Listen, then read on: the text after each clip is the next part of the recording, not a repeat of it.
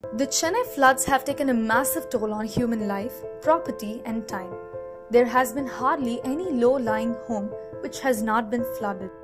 While we cannot prevent natural disasters, we can certainly take some precautions to stop the spread of diseases and accidents which almost always follow such events.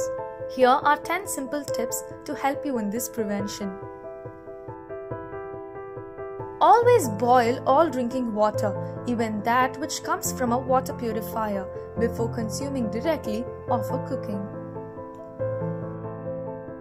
If you're trapped at a place and cannot leave, wherever possible, always add some sugar or salt to water before drinking. This helps keep you hydrated. Diarrhea can be rampant, so please drink boiled water mixed with electrol. A better alternative is coconut water. Wash the entire home, walls included, with plain water, or disinfect it completely with phenyl, Lysol or Dettol. Buy some packets of potassium permanganate.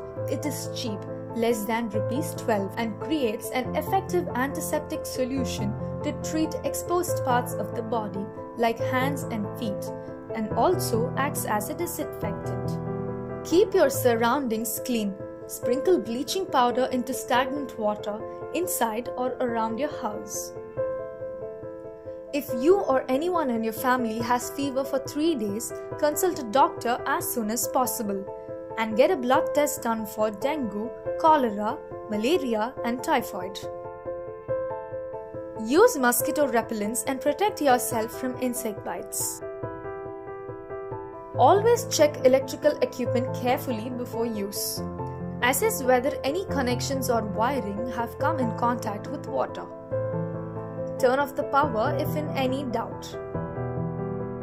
Any food or non-food items spoiled due to the flooding should be safely disposed in tight plastic bags or burned at a safe location.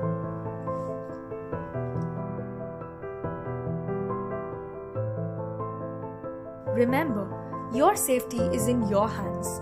Prevention is always better than cure. You could help yourself or your loved ones with such precautions. Please spread this message freely to all you know.